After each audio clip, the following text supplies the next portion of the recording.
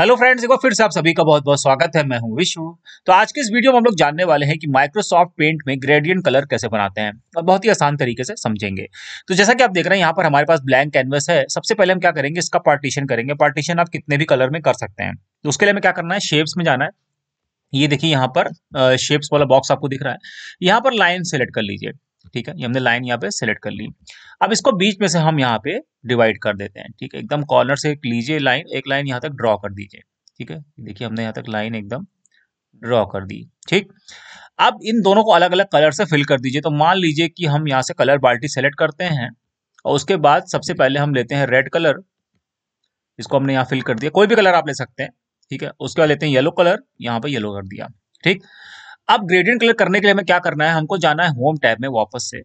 ये देखिए home tab पे क्लिक करना है और यहाँ पर हमें रीसाइज पे क्लिक करना है। ठीक है, रीसाइज पे क्लिक किया, उसके बाद हमको जाना है पिक्सल वाले ऑप्शन पे, इसको सेलेक्ट कर दीजिए।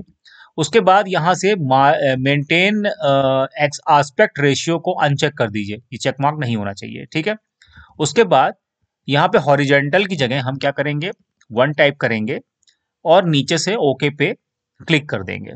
ठीक है, यहाँ से हमने इसको ओके पे क्लिक कर दिया।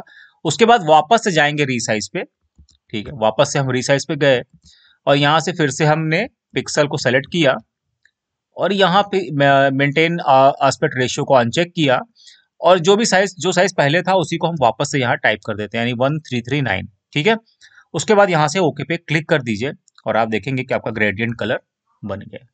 ठीक है,